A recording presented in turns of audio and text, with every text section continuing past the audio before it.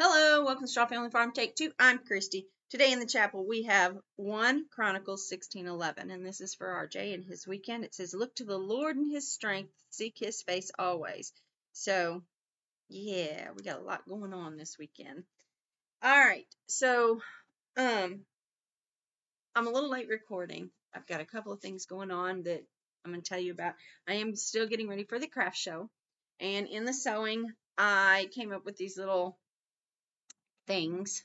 They're not very inventive, but they're toys. This one I kind of revamped somebody else's, and I did, yeah. So I've got this little owl, and then I've got a lucky fish. I have these two that are Christmassy. I have this set that is just like rainbow. Yeah, this is kind of blue, that one, and they kind of match. And then I've got just a cloud that I had a little bit left of, and then I had this little guy. So yeah, I made these, and it's just so that I have got something for toys. Then I went through, and so I'm just going to show you the bags. I've got 2 big bags like this of stuff. I took out the 2 shawls that I have stashed away, just that I made in case I ever needed them, and I thought I'll use those, put those out. And then I've got a couple of hat sets that I've whipped up real quick, and that. So I've got these 2 big bags, and most of it's hats, scarves, a couple of fingerless mitts, things I could whip out real quick. Those headbands. I've got a pair of slippers. Just, yeah, a lot of the messy bun ponytail hats. But I have these 2 bags of stuff that I think is going to be enough to crochet. And then I've got all of the bags that I've made here and there and didn't know what to do with, and I just have been throwing them in a tote. I went through that, and that's quite a bit too. So then I made these toys. Like I said, I've got the 3 lucky fish, and then I've got I call these Hootie. Sorry, hitting the table. And then I've got 3 Hooties. I may do some more of those, and I may try some other kinds. I used to make a cat head, just simple little, and I may try to make some Christmas ornaments or something. I don't know. But right now, that is what I've got for the booth. I went to the farm and got the white and blue tablecloths. I've got the pop-up. I've got the tables. Yeah, chair or 2. I'll need a chair. So, and I think other than that, I'm good to go. I do have to check the pop-up tent. It's been stored away, and the outside case is actually got some rips in it, so I'm hoping that the tent inside doesn't, but we'll see. So that happened. I got all that stuff, and I am working on one thing, and I saw this done. It was on a show. It's a show that shows on, and it's something about sewing, but she does fashion and this, and she goes out and she looks at high dollar stuff and says, I can make that. And she finds a simple way to make it. So she had taken a 30-inch piece of fabric, and I want to say it was like 2 yards or something, or 2.5 yards by 30. I don't know how long it was. But then she made this beautiful shawl, and she made it's like a wrap, like a long flowy wrap. The one thing she did different was she put the armholes at the top, so when you put your arms through, all of this was flowing. And I thought, I could make that. I could do that. So then I got to thinking, and I was like, and I have this beautiful yarn here that I had frogged something else from, and it's got glitzy in it. And so I thought an open little thing. And so I did 30 inches, which was about 100 stitches. And I'm going to see how long I can make this. Worst case scenario, I will have a head wrap. That is one thing that, I made sure that it would be, and however long it is, a head wrap. So we will see how long this does, and if I can actually make, because I only have this one ball of like 400 yards. And so I'm hoping that this little, and it's just an open fillet type pattern, double crochet, single, chain stitch, double crochet in every other one. So, and if it works out, I'm going to make sure that I have the very last end will be all double crocheted, no stitch, because that will make the runner here. So there'll be a space here, and then where it folds over, she literally had the armhole up here instead of, I don't know that I'm explaining. So normally with a sweater, I put the armhole on the side here, would be left open for your arms. She put hers up this way and left this open. It was really cute. And so I'm going to see what I can do. If I end up crocheting something to make it for it, you know, we'll see. But I am just working on that. There's no pattern. There's no anything. I'm just figuring out how to do it. And then if I can do it, I will show y'all. Because it literally is making a big rectangle. And then it's how you seam it that makes it what it is. So, yeah. I'm sorry I don't crochet a lot by pattern sometimes. Because you guys are like, oh, how to make that? Is that cute? You know, I can give you a formula. So the other thing that happened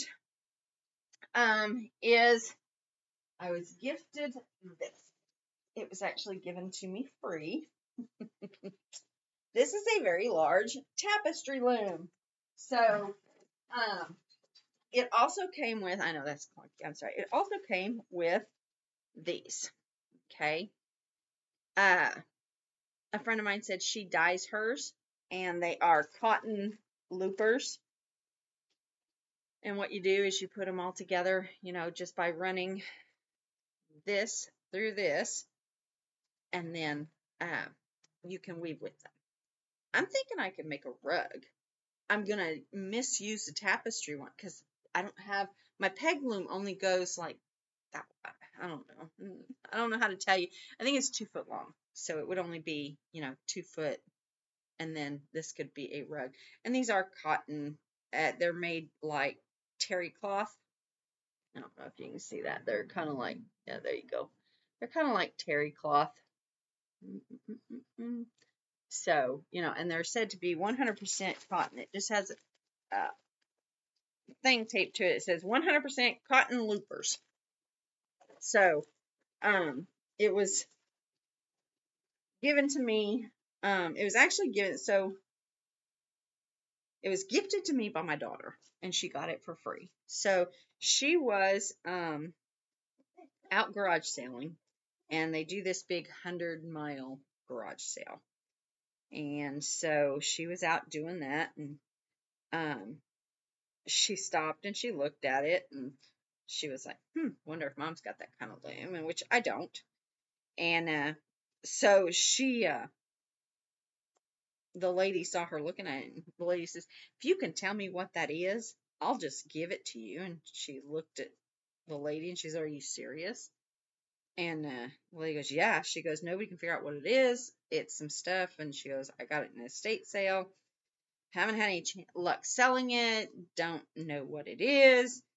My daughter looked at her and she said, it's a loom. My mom knows how to use them.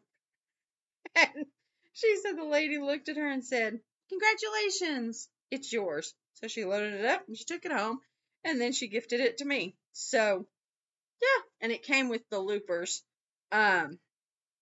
Somebody has started to put them together, and I'm taking them apart because a girlfriend had recommended to me that if I wanted to dye them first.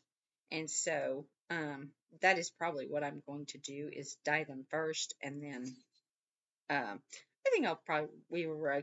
If I don't do the tapestry loom and use it just because of its sheer size, I do not do tapestry weaving. It gets monotonous to me, and I don't like it.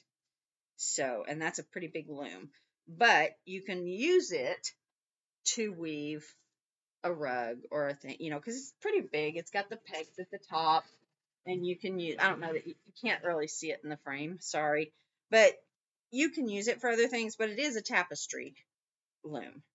And I'm not a big tapestry weaver, so, you can't be good at everything. And I just don't like it. I don't know. Just not into it. But it was gifted to me, and I was thinking that, at some point I may gift it to someone else. And if I can't use all the loopers on my peg loom to make a really long runner for the bathroom, then I will figure something else out. But this sucker is huge, and these are packed in here. There's literally tons of them. So I'm probably going to try and dye them up and do them. If you watched all the way to the end of last week's video, you know that RJ, not only did he make the PRCA finals, but he is now engaged. So if you remember him as little bitty RJ, yeah, he's engaged. He's 26 and engaged to be married next year. They're putting it long so that they can get some money together, figure out what they're going to do, where they're going to live. So yeah, it is what it is. But anyway, so that is everything. I know that this is short, but I honestly have just been trying to clean up the house and get stuff done. The PRCA is this weekend and it's 3.5 hours away. So yeah, just trying to rush and get things done. But I did want to update you that I think I've got enough for the booth. If I have time, just depending on what all goes on this weekend, I did get my grandmother's quilt down, and I'm going to work on it for my daughter for Christmas and pass that down. But it is falling apart. It was hand done by my grandma, so I really have a lot of work cut out to fix that one.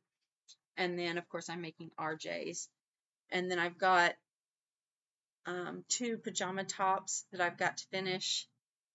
And other than that, I just have to weave in ends on the gift bags, put the ribbon in the top, for the drawstrings.